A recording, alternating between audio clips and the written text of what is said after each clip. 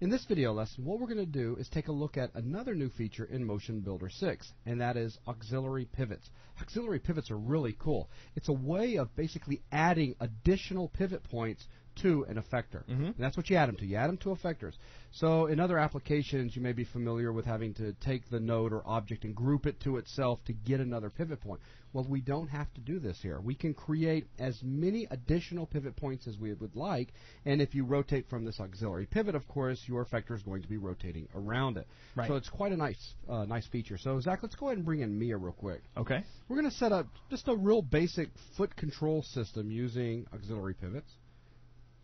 And here she comes, and there she is. Let's click on the left foot down there. Now, adding auxiliary pivots. This is crazy simple. Yeah, super simple. Just over here inside my character controls, I'll right-click on the left effector and create auxiliary pivot. Wow, that's easy. But once you've created one, you need to be real careful, because if you go in here right now and you go to move it around, because that's going to be the first thing you're going to do is position it. Ow, that's not exactly what you're looking for. Right, you're bringing the whole foot along with you. Yeah, so what you need to do is you need to change its move mode over to pivot and move the pivot, which is what Zach just quickly did right there. So actually, I'll show you in just a second. We're going to have to do this a second time anyways, and yeah. then I'll show you exactly what I clicked on. So as a quick example of what these auxiliary pivots are going to provide for you, let's go ahead and switch back to model mode. And now when I rotate, look at that. That's nice. Yeah, we're now rotating from the heel. Now I'm going to add another one of these for the ball. You can have as many of these auxiliary pivots as you like. I mean, you just have 100 different locations from which to rotate an effector if you want to. So you're not actually adding one for the ball. What you're doing is you're adding yet another one for the left effector. Right. And we're just going to simply move it. It'll just happen to be in the same position as the ball, right? That's right. So I'll go ahead and right-click on my effector again. We'll create another auxiliary pivot. It's going to pop up in the same location. In slow motion, here's how we change that movement. Following the mouse cursor, we're going to come over here to our object mode, and we'll switch over to pivot, like so. And now, when I use my move tool, I am relocating the pivot, as opposed to moving the whole effector. Let me switch off the other parts of my rig, IK and FK, and I'll just line this up with the ball joint of the skeleton, like so. Looks good. And with that, we can switch back to model mode. And let's go ahead and bring the IK back real quick. I want to point out something interesting. Oh, sure. So you've got IK back. There's the ball effector in the white. Now go ahead and rotate it. Let's see what we've got. Looks really nice, but that auxiliary pivot would be difficult to get to if you're doing animation. Absolutely. And, of course, we've been, over the last few videos, talking about handles, and we've looked at handles from the point of view of controlling multiple objects. But handles work fantastic as just a regular selection tool as well. That's right.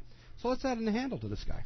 Absolutely. Well, we could take one, just drag it in from our scene, make sure it's right on top of the auxiliary pivot. We don't want it to be on the joint. So we'll release, it appears right in, come into the properties, and we'll verify that this is on the left ankle effector pivot 2. You can see it's actually labeled. It's the second pivot we put in. And I'll switch my display mode to 3D. We'll set our X value over to 0, and Y we'll crank down to about 10, and I'll push it forward in Z just a little bit.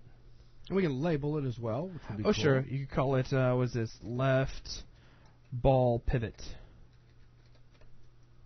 And there you go. So you can see it in your viewport at all times. So now if we ever need to select it, I mean, the one at the heel is fairly easy to see. Sure. I mean, even if we switch our IK back on, it's not like anything's really going to get in your way there. You can always see it, click it, do whatever you want with the foot. But selecting the one inside the ball is difficult unless we have this handle. So now we can click on the handle, and we're good. Nice.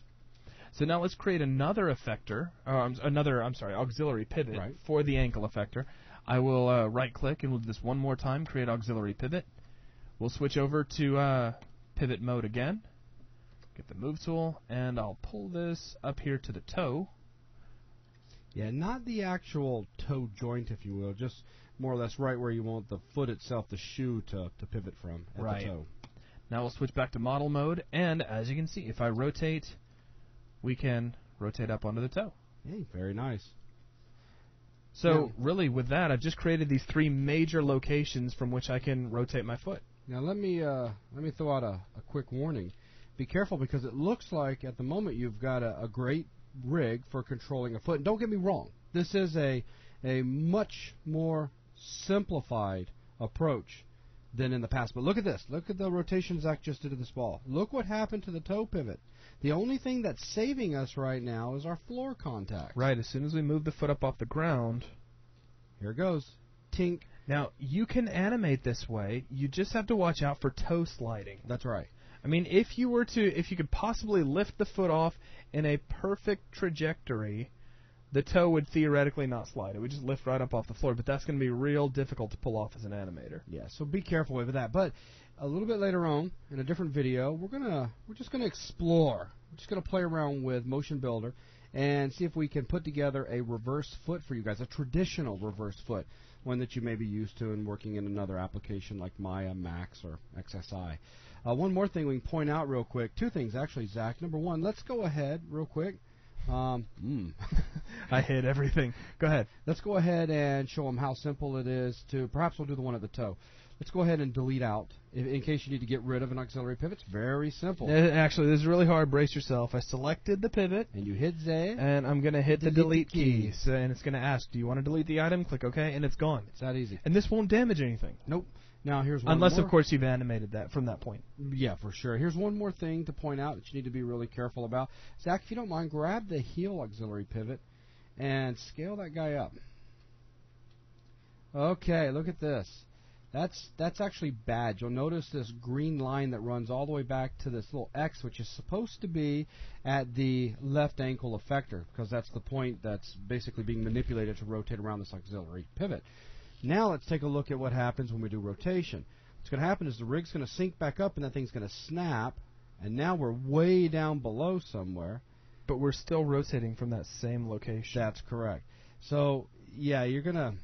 And then, so now check this out. Here's something that's interesting. So it's like, oh, well, we could just quickly jump over into pivot move mode once that happens and move it back over. So let's do that real quick. You'd think so. Or you might think so if you've never really used these before. So we jump back over, and this is just in case you're thinking you need bigger auxiliary pivots. So then to compensate for something. So let's go ahead the size of the small auxiliary pivot. Yes. Right. And so now you rotate, and wait a minute, look at this. Now it's all messed up. So just a very important thing to keep in mind when you bring these guys in. You really don't want to scale them. That's right. That's not going to be a good thing. Right. So with that, Zach, I think that's pretty much everything we wanted to show about auxiliary pivots. Like a lot of things in Motion Builder, it's just very simple to use, yet a very powerful feature. Yep. And with that, that's going to wrap up this lesson. Thanks a lot, everyone.